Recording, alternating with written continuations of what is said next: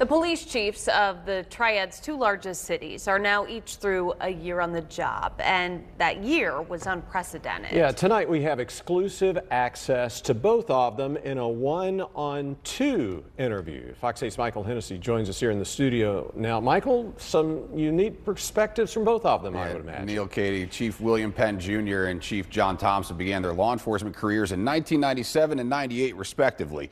So more than 50 years of experience between the two of them. And while all those years prepared them to take the title of chief, nothing could have prepared them for the trials to come. It's been exciting, it's been fun, it's been scary, it's been frustrating, all rolled into one. Record homicides. You know, for me, it's probably been one of the most challenging years of my career. Officer-involved shootings. You're forced to make decisions for the entire organization. An officer lost. It's different even as an assistant chief or a captain.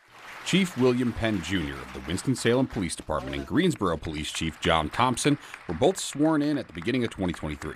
Phenomenally talented people who care about the community, who want to be police officers for the right reasons.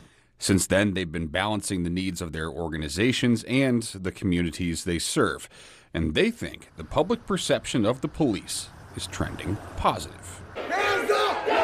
The events of 2020 had their department's numbers and officer morale in the dumps. The community had different expectations of their police departments and what they wanted from them in their communities. But through listening to the community and making those changes, support for the police is starting to be restored. They hear that, hey, the police department's listening to us. We're not the law enforcement of the past. We can't do just the facts, ma'am or sir. We have to delve into areas we've never delved into before. It's also things that go on outside of the public eye, like this Winston-Salem officer who sat down in the grass with somebody who needed help. Those are the photos, those rare moments that I don't think the community sees. You know, stuff like that really isn't that rare, though, is it? No. Just being captured like it is, but it's not rare at all. For these men, it's also about transparency.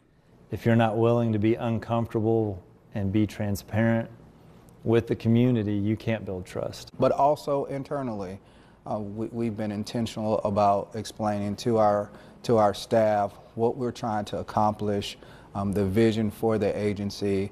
But what's hard for some to trust is two cities being secure when they both set records for homicide in these chiefs' first years. When you hear about 74 homicides, you know, people start to wonder, am I safe to go to the grocery store? Am I safe to take my kids to the park? There is relationships in these homicides, so you can go to the grocery store, you can get a bite to eat. It is safe. What's frustrating for both top cops is the killings keep happening despite crimes like aggravated and firearm assaults being down in both of their cities. On two occasions,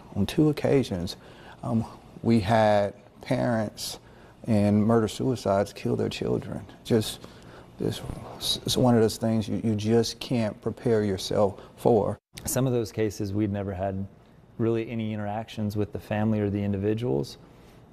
There was obviously a mental health component in a lot of the homicides as well. With domestic situations like those being so impactful on the officers, there's an emphasis on what they call employee wellness. That wasn't something I came up in the agency doing, but it's been really a priority for us now. You know, you can say this really impacted me. Like I need some time off. I need some help. I need to talk to somebody, and it's accepted. You're not looked down from other officers in the organization.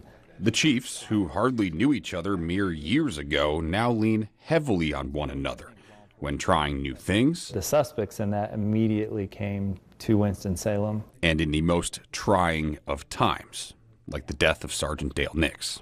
You know, I'm in the city dealing with the family, notifying family members, trying to figure out how to help the officers, and you know, I get a phone call that, hey, they're working in Winston-Salem and Chief Penn and his folks are on it.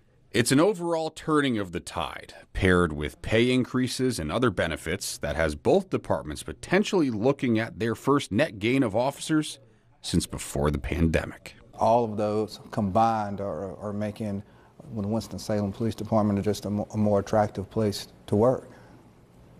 Now, I will say that I think the Greensboro Police Department is more attractive than the Winston-Salem Police Department.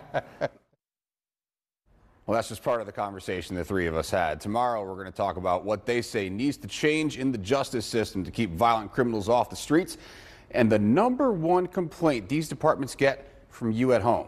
That one might surprise you. We'll tell you back here tomorrow night at 10. Van.